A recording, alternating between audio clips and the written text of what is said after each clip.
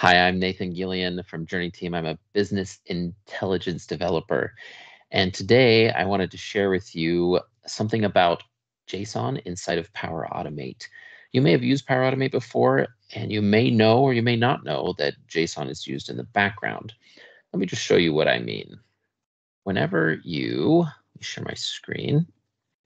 Whenever you have a Power Automate flow, and you, let's say I add an action here and I add a compose step.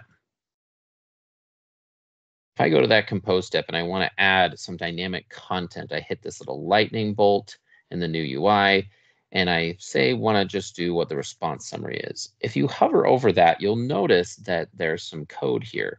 Body, start and wait for approval, then a little question mark and response summary. And what that's doing is that's navigating the JSON output from the previous step. And sometimes when you have JSON returned by an API, you'll need to, let me just hit enter and add another step here. You may be tempted to use this parse JSON step, which is great.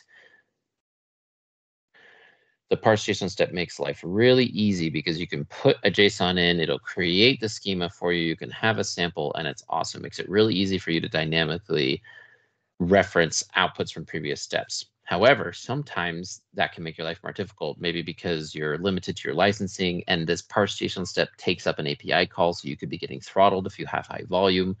So often what I'll do is I will use the pattern that I found here to navigate the JSON and find what I'm looking for, write my own code by using this function here. I can write my own code to reference the JSON from maybe more complex JSON outputs. And then that has allowed me to develop much more optimized and efficient Power Automate flows.